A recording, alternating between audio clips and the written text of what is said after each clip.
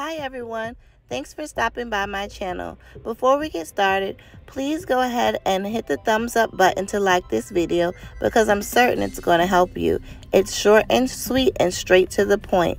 Don't forget to subscribe to the channel too for updates. So before we begin the power wash method, there's a few things that we should do to our tumbler. We're going to go ahead and sand and clean it with some rubbing alcohol, spray paint it with a base coat, epoxy it because you want your decals to lay on nice and smooth and blend in well with the background. And of course, we want to seal those decals in with another layer of epoxy.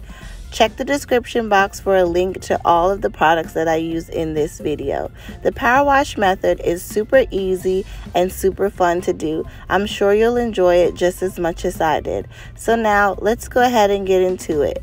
Grab your Dawn Power Wash Spray soap.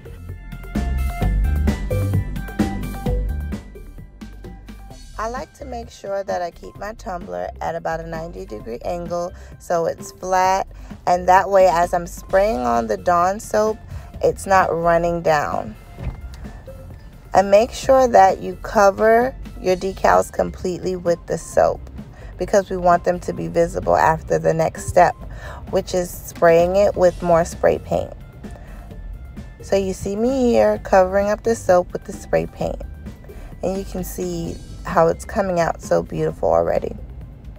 Once I'm done spraying it with the spray paint, I want to immediately rinse off the cup. Nice. I just love this method. It's super easy and it doesn't take much effort at all. See? So thanks for watching, guys. Don't forget to check out my Etsy shop, Creations by Sincere, and use code YouTube1 for 20% off all items. Like the channel, subscribe to the channel, and share it if it helped you. Until next time, guys. Bye now.